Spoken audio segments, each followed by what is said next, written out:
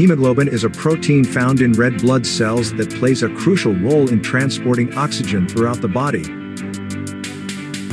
Its main function is to bind to oxygen molecules in the lungs and carry them to tissues and organs, ensuring their proper functioning.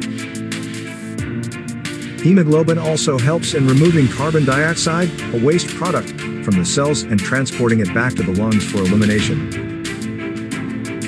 The structure of hemoglobin allows it to efficiently bind and release oxygen as needed, adapting to varying oxygen levels in different tissues.